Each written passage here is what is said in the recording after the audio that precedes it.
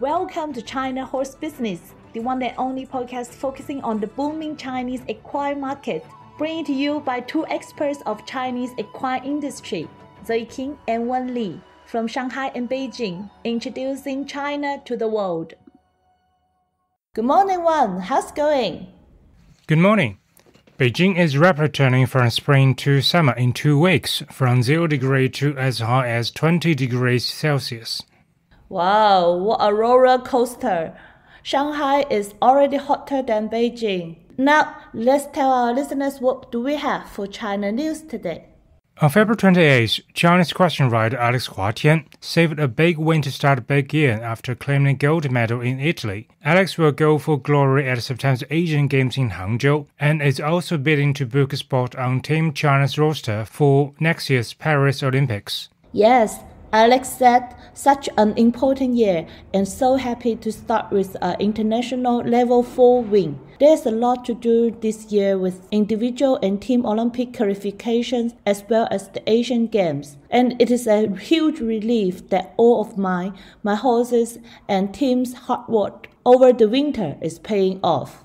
Alex ranked second after February 27th dressage competition and maintained that position after February 28th morning's show jumping round, but a better-than-expected performance in the cross-country saw the 33-year-old overtake a Dutch rider Senna de Rang at the CCI Level 4 event. Alex credited his horse, Josan van Berhoff, aka Chucks, for the victory. All right, in our China Club session, we will introduce you the Crafty Pony 10 Ma Shu, a British brand that sells soft toy pony with realistic walking tech and an educational booklet finds its way to China. Crafty Ponies was founded in 2010, and in order to find out whether toy ponies they made are liked by people or not, they participate in the Little Pony Live show. At the same, people like those toys very much, though not everyone. Meanwhile, the toy pony sewing kit entered a toy and games competition and was highly commended in the Creative Play Awards. In 2013, Karen Darren, the company's founders, came to China to secure a manufacturing chain to transform from small-scale handcraft to large-scale flow production. Later, the brand was recommended by Chinese Equestrian Association and supports a large number of equestrian competitions, especially for young riders. All right, for our China story today, one interview a famous horse racing journalist in Hong Kong, Bart Vanders. Let's hear it out.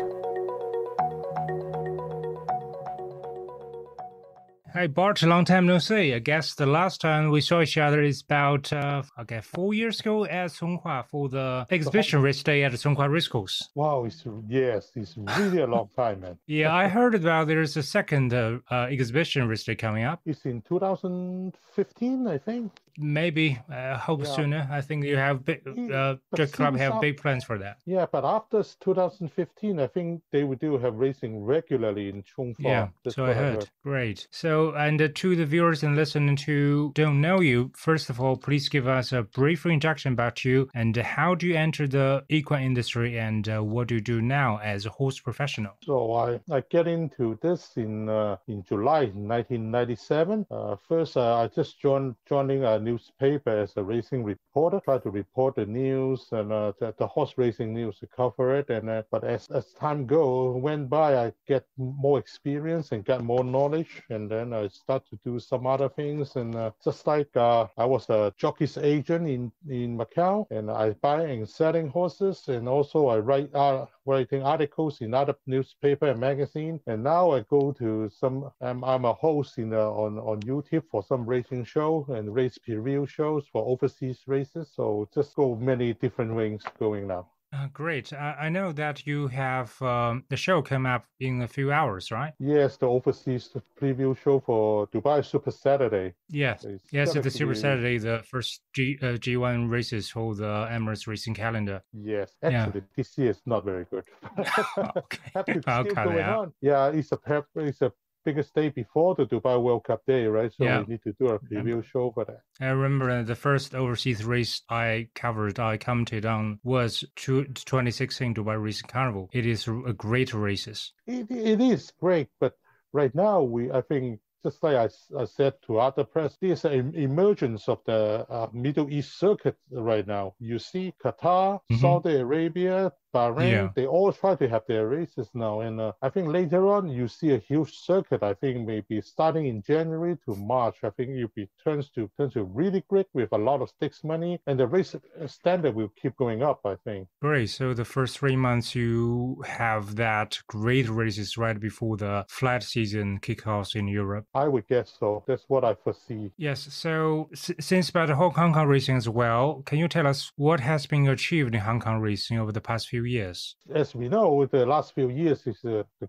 Hong Kong and everywhere in the world is hitting hard by the COVID. But as far as I remember, Hong Kong is one of the first racing jurisdiction to carry on closed-door racing, to keep the racing going on, at least keep the peoples working and keep the racing, or for so many countries, betting turnovers going on first. It is important too, because it is for the fight for the survival of many racing jurisdictions. Yeah. And also, they push forward the idea of the world pool. First, we have the commingling for the Hong Kong racing, but now they develop one step further to have a world pool, just like Hong Kong will become a hub to accept all the bettings from all around the world for some overseas races, just like they're helping the Royal Ascot to have the world pool. It helped their partners a lot, actually, especially, I think the Royal Ascot, they benefit a lot from the world pool. And then they start to develop to Ireland and many different countries right now. South Africa, I think these two should be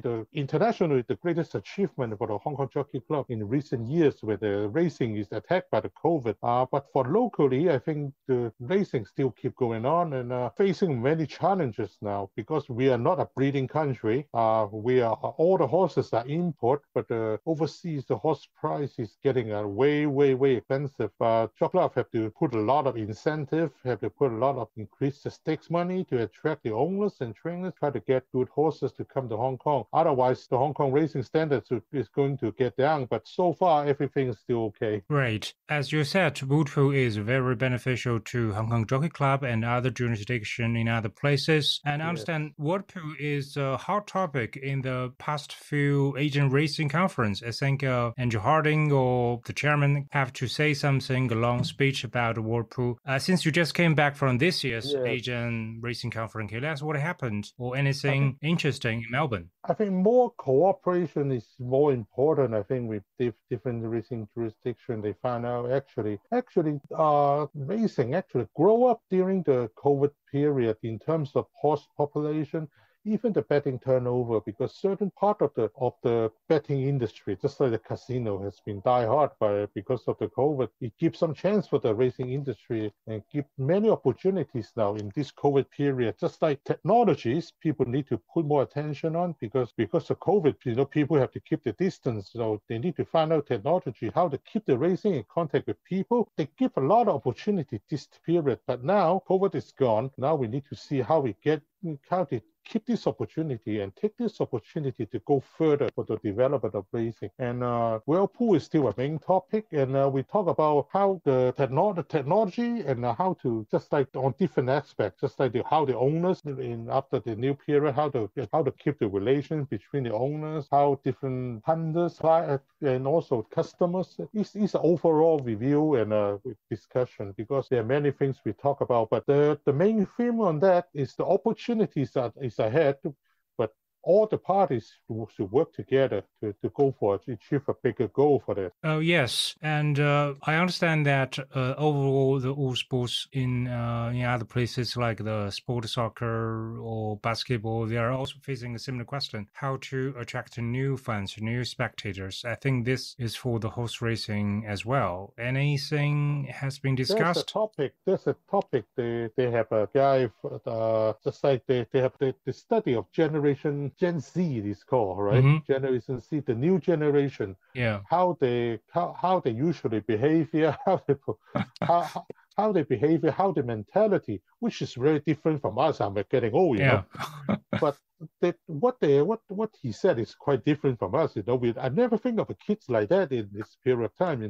But how to attract those people to get involved in racing will be a main topic is coming up.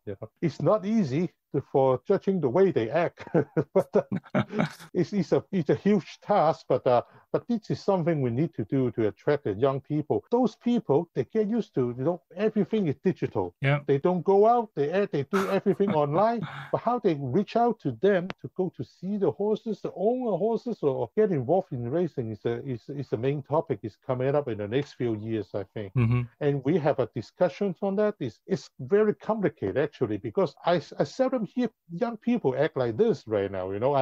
I feel surprised too, because there's a generation gap between me and them, but it's quite fresh topic. It's a good one. The things in here is like you have to attract the young fans. I think a lot of new racing fans in mainland China, they're getting the information from the Japanese ACG called the Pretty Derby. They have season 1 and 2. They're coming a season 3 about famous race horses like Suzuka, something. A lot of new fans are obsessed with the show, so they learn about the racing in Japan, and later on they can watch racing in Hong Kong, Macau, and some of them even pay visit to Hanau Yulong. 赛马娘, the Chinese name is 赛马娘, the English name is Pretty Derby, I think. Amazing, that's amazing. Yes, it's a cartoon. They like that. It's like the horses, but they all appear like teenage girls. Yes, and also I guess the Japanese before has done a lot in this marketing to attract young people. They do a lot of work too. Before many years ago, I interviewed them. That's why you see those cartoon, TV games, all actually helped by the Japanese Racing Association. Actually, they try to get the interest of the young people to try to get involved in racing. And so far, I think they did a good job, but still a lot of things to do because the racing population is getting aged, actually. There's a fact, but we need to do more. But Japanese has done a lot. Jockey Club tried to do something, but still, it is something that's never been easy. Too many competition, and the kids like many different things like football and different type of sports now. It's a very different thing too. So it's a hard work, but we need to keep trying. Yeah, it's a attention business. Everyone trying to get the new one's attention. That means money. Yes. But I think if attract the race fan in China may be a little bit different because they don't have that past history of horse racing. For Hong Kong people or even some Japanese people, horse racing is some old thing. Yeah. Just like the kids nowadays think about Facebook. They think it's old. TikTok is a new one. Okay. Yeah. It's similar like that. But the horse racing fan in China maybe is different because before they don't be watched by those racing. So racing is still new to them. Maybe they can attract more interest. It's easier for them, I think. Yeah, there may be one thing can be done about how to attract the young fans in mainland China, get them into liking horse racing and even paying visit to race courses. That won't be easy because there is not as highly developed as the industry in Hong Kong. Or maybe you can organize more tour to come to Hong Kong or come to other countries to watch racing. Well, that could be done. That could be done after the restrictions lift off. I think that can be done this year. It'll be nice, Great. I joined a tour before they bring me to Shadai Farm in Japan. It'll be wonderful, to see all the stallions, see all the training farms. It'll be wonderful for them to have a first look and all those behind the racing industry. It'll be good. So I will leave it at that. I think I get a lot from this one for the viewers. So I will leave it at that. And thank you, Bart, and I hope to invite you back to the show. It's my pleasure. Thanks a lot. This is the 21st episode of Season 3. Please leave a comment wherever you listen to this podcast, as your feedback is how we can make it better. The next monthly China Horse Business Live is coming. Yes, the next webinar will take place on the 3rd of April from 3 p.m. to 4 p.m. Beijing time. See you in the next episode. Bye. Bye. This podcast is co-hosted by Zoe King and Wen Li, powered by Wonder Horse, a business solution provider focusing on Chinese equine market and a bespoke equestrian community in China.